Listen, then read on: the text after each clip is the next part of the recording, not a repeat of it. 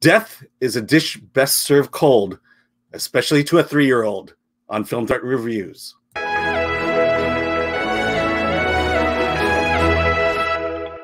I'm Alan Ng, I'm with Zorianna Kit, and today we review The Place of No Words. Where do we go when we die? That's the question posed to the parents by their 3-year-old son as a young boy's father is losing his fight with cancer. The film moves between the authentic real world and the fantasy realm to prepare him and explain the harsh realities of death. Boy, what a heavy subject. Written and directed by Mark Webber, stars Mark Webber, Bohdi Palmer, and Nicole Elizabeth Berger. I gotta tell you, this is the third movie about death that I've seen in the last 2 weeks, and I'm getting super depressed. Zorianna, what did you think of The Place of No Words? Did this movie depress you? You know, that's an interesting point. It's weird, but I think these last 3 movies I saw, Ms. White Light being one of them, it's the subject matter of dying and death. I think it hits people. It will hit people differently based on where they are with that subject. If I had seen this movie in the 20s, when I was in my 20s, I think I would have a different perspective on it than I do today. Because I'm getting to that age where, people I know, friends, family are passing away. And so I'm now at that time where I'm much more reflective about it than I was, 30 years ago. I cried. Yeah. In this film. But the thing is, Alan, this was such a beautiful movie. I cried not because it was about death, but because I felt like the love just poured out of this film. I felt like the love that these parents have for this little boy, and in wanting to make him understand what death is all about. And it's done in multiple levels of reality of them playing and creating these fantasy worlds that are, slight sort of like Game of Thrones meets Where the Wild Things Are.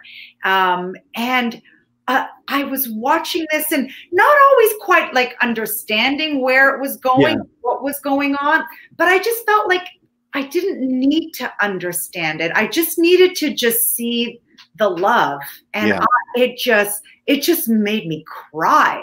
Yeah, I would agree with you. It is a beautiful movie, and to add to it, it's an independent film. There's not a lot of money that this movie had, and so they were able to create characters. They're on some amazing locations. I even saw that they thanked the Jim Henson Company, so I think he helped them. They helped them with the puppets. With the puppets. It is an emotional movie, and I think that's why I just brought it up before. It's just, I think now at this time of my life, these subjects are hitting me a lot more emotionally, and films like this are just really tapping into it. I don't want to say I'm being manipulated by the movie, because I think I'm being cynical at that point, and maybe that's a self-defense on my part, but there's an emotional fight that I had through this with my own self. There was something lyrical though about this. Absolutely.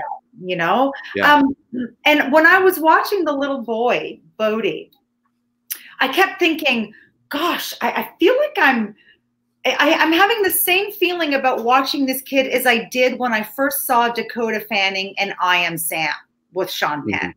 This like totally adorable kid that is, you just want to just pick him up and just kiss him and hug him, and the way he is just loving on his parents is just beautiful, and you're just like, how did this happen? So I did a little bit of research, and the mother and the father and the Matt Webber, who played the father, is married to Teresa Palmer, their mother, and Bohdi is their child, whose real name is Bohdi.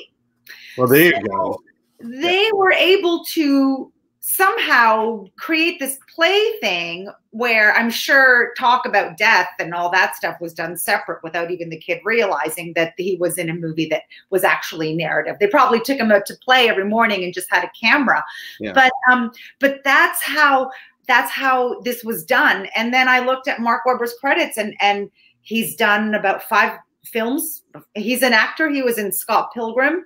Mm-hmm. But this was like a family labor of love. The couple that's featured in the film as someone that kind of like they're friends, like they're a husband and wife in real life. And so there was just this, it's like a home movie quality on a feature film level that just poured all this natural love into it. And that's how it came to be. I was astounded by that. Yeah, let me say something about Bohdi Palmer. I mean, I love movies where kids are kids. They're not played, you know, that this 3-year-old acts just like a 3-year-old. I reviewed a movie a long time ago and I can't remember it. It's like the title is a year. And it just has these 2 girls. The entire movie is these 2 girls, a 3 and a 5-year-old. And we're following, they're acting like 3 and 5-year-olds. And what I like about it is the fact that Bohdi is not, you mentioned her, but Dakota Fanning, nor is he Haley Joel Osment. He's just a normal kid without this kind of mature depth that those 2 actors have. I mean, I have a kid of my own, and she has about as much emotional depth as a puddle of water. Stop that. I understand. There's a rawness that you get in letting a kid be a kid. They're not precocious. They're not Macaulay Culkin in Home Alone. They're not stage managed. There was nothing. This was not stage managed at all. But how great of a memory. I almost feel like, to me, I'm just happy for this family that they have this amazing moment in time. Like this film is so like ephemeral. Like 6 months later, Bohdi would have been a completely different kid in his growth. And this movie would not have been possible to make in the way that it was made because of his growth, because he grows so fast. So they caught this moment in time. They caught this innocence. They worked around his natural self and created a story about a father who was terminally ill. Well, I think the point you're making is this movie could only be made at this point in time. Yes. For the filmmakers that, you know, if they had waited a year or if they had waited a year or 2, or if they had told it was with a completely different cast, you would not have gotten the great performances, and the great story that we get in this movie. Yeah. And to me, the whole aspect of how this came about just made it so special and so beautiful and really worth your time to check it out. Because as you said, everyone has a different concept of death. And as a mother, death, the concept of death and my experiences with death would be very different if I didn't have kids. It's just, and in this capacity, this is a family, and that they're thinking like, what happens when the dad is gone? Like, it's a 3-year-old boy who has no clue that this wonderful time he's sharing with his father, who already is not feeling well, at some point that moment is going to be gone. And his father will not be there. And I mean, it hits on this idea of parents essentially preparing their child for, you know, a big new chapter in their life without their father, Yeah. And they're trying to explain stuff to him slightly and lightly, and you see like he doesn't have an interest. You know, he's like just ready to get to find the next freakadika fairy, and you know, all that sort of stuff. And oh God, he was so innocent.